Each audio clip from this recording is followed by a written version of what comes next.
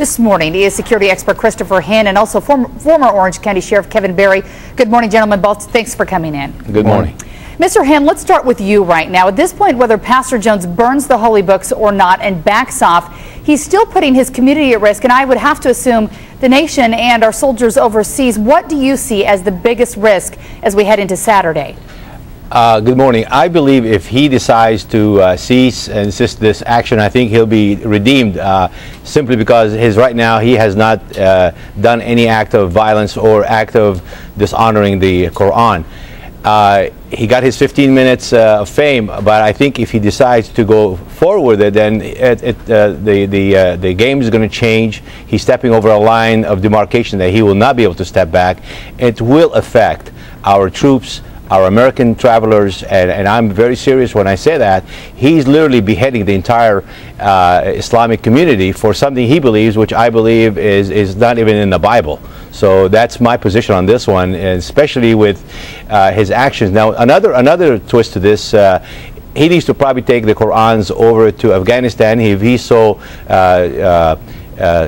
I want to use a different word. If he wants to be that brave, that's where that brave. You know, he should go over to Afghanistan and take those Qurans and burn them and take his 50 members with him or whoever he wants to take. And let's see what kind of reaction he'll get over there. Yeah, I don't know that he's brave enough to do that. So let's talk a little bit more about what's going to happen here. The odds are he's going to stay here and he will burn those Qurans at the church. So Sheriff Beary, the community is reeling right now. Some people in Gainesville support the church's actions, but more people say they're worried about their safety. They don't support this. So tell me what law enforcement there is doing and what they're doing. Can it really protect people right now? Because it seems like this is going to be a very volatile situation this weekend. Well, I can guarantee you that the authorities at the University of Florida, because they have a football game this weekend, as well as Alachua County Sheriff's Office, Gainesville Police Department, they're all on heightened alert. They've all got operational plans being put together. I've watched some news coverage from your station today about some of the operational plans that are already in place, and people need to, if you don't need to be there, stay away. And if you hear something suspicious, notify your local law enforcement so that they can deal with it.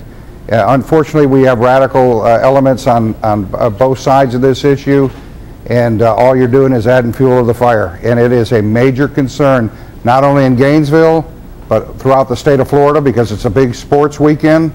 And having been in Afghanistan and gotten a call there the other night at 2:45 in the morning the day before yesterday, it's a concern for our troops over there. And if they capture one of our troops, they're going to torture them.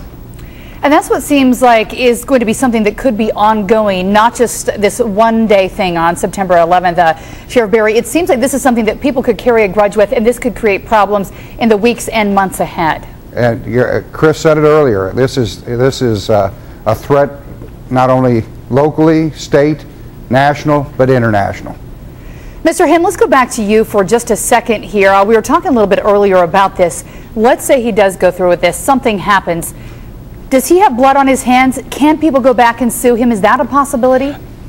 I honestly believe that our Justice Department to really look at this very seriously. If he is responsible for lives that are taken because of his actions, he should be liable.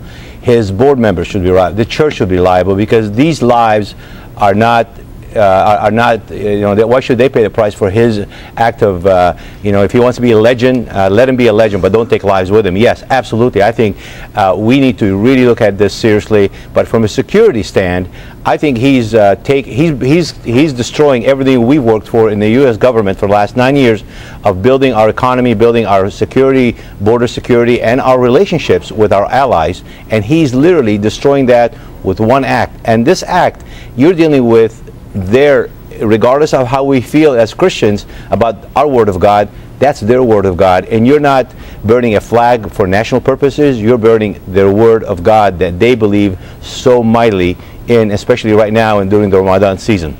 Religion for all of us, deeply personal. We'll be watching very closely, all eyes really of the world on 9/11 in Gainesville this weekend. Christopher Hinn, thanks so much for coming in.